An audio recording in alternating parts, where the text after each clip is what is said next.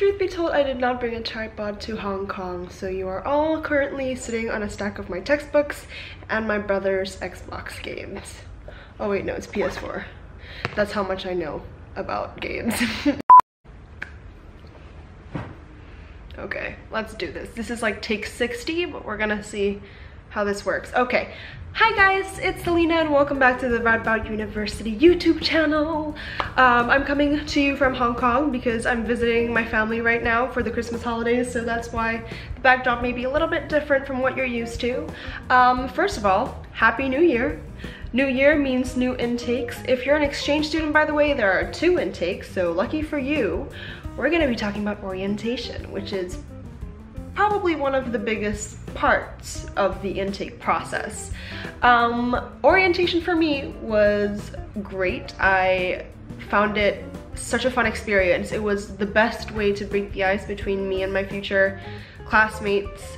Me and my friends still make a lot of jokes that we came up with during the orientation week, and we're constantly referencing things that happened, so it has been very memorable in that sense.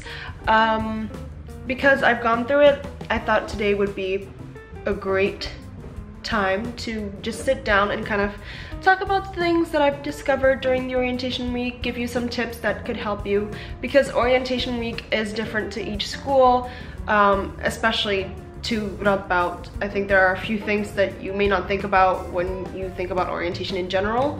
So yeah, let's just hop right into it. So the first and probably most typical Dutch advice I could give you is to make sure you have a bike first. I had a bike in the middle of the week because at first I didn't realize I would need it, and you don't necessarily have to. You could totally get by just from the bus or from walking if you don't live that far away from the university. But I would definitely suggest having a bike beforehand. You know, you want to come in maybe a few days before. You can go online, you can check in Facebook groups to see where other students have bought their bikes. There are a bunch of places in Nijmegen where you can get your own bike. It's just way easier. That's how most students get around throughout the rest of the school year anyway. And orientation is a super fun and activity-packed experience, so you will go to a bunch of different locations. For me, for example, I went to the museum in Nijmegen, and you know, you may go to certain restaurants where you want to eat, or even just going to the university itself. It is super convenient for you to have your own bike.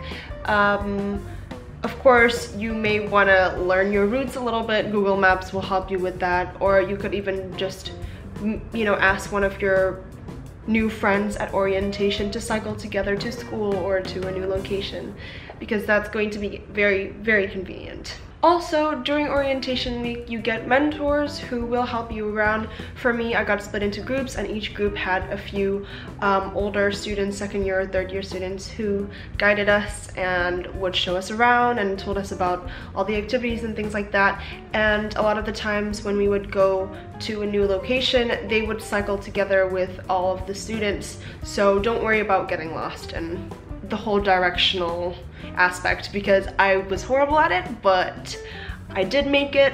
I went to all the places because I had a lot of guidance.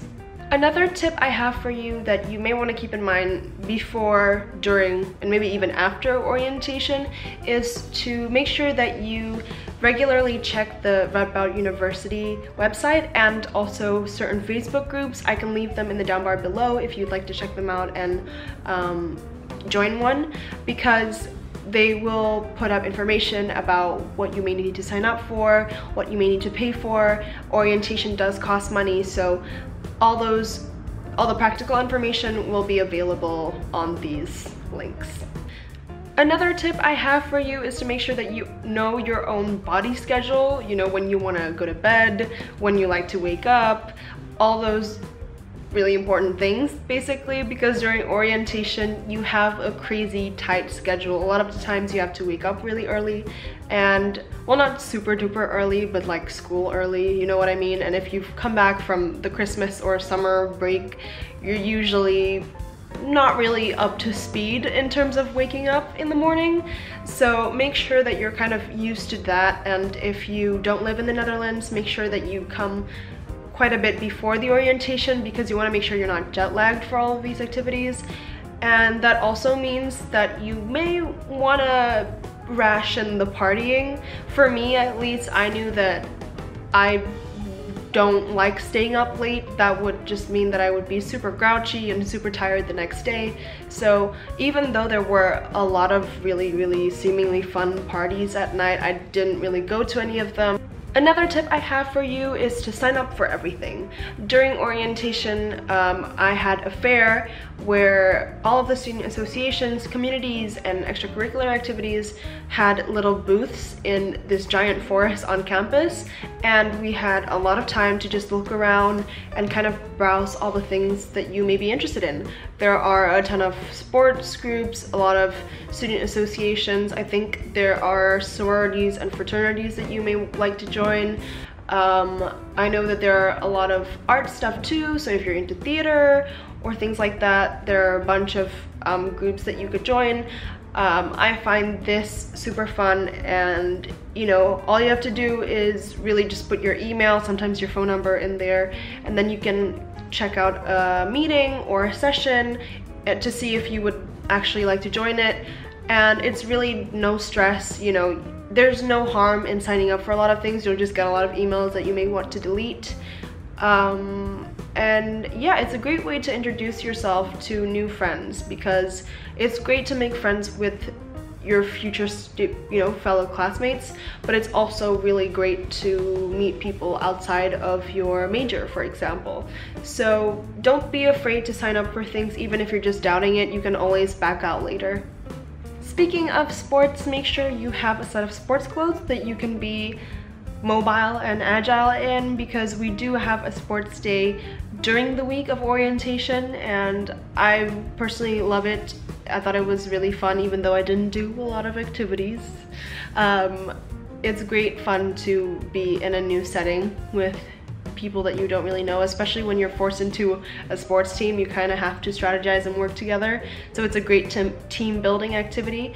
And also make sure that you have a water bottle, just because you want to be hydrated, but also a reusable one is good for the environment. I mentioned earlier that the orientation week does cost money, so one of the things you want to make sure you know is how much or how many meals are going to be covered within that budget and which ones aren't. A lot of the places where you can hit up for food is SPAR, which is our on-campus sort of mini market. Also have great cafeterias on campus.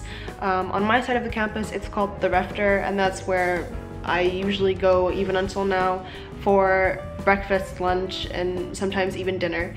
So make sure that you know which ones or where the cafeteria is on wherever side of the campus you're gonna be at. Lastly, I would suggest to just be open and have a lot of fun. It is supposed to be fun. It's not supposed to be something you stress out about. But also, you know, you have all your new friends around you, and you are also going to be around these students who have done the major or the study that you're going to take. So, you know, just be sociable, and I would definitely suggest asking them questions if you have any. They would be happy to help you. For me, for example, I know I was kind of worried about textbooks, and luckily if you take the arts and culture major, there is a student association called CNUS, and they arrange the textbook buying process, so they had all the information for that. So if you have any personal information, don't hesitate to ask these people. Like, they're here to help you, and they're here to make sure that you have a great time.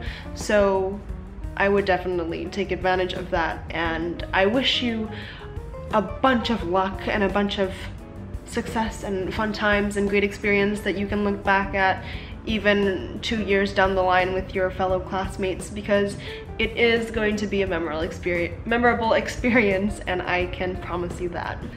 So to close this vlog, I just wanted to say thank you for watching. If you are a prospective student, I hope you have a great time here, and I wish you all the best with your studies, because orientation and the rest of your university experience will be very great and very memorable and enjoyable. So yeah, I hope you enjoyed this vlog.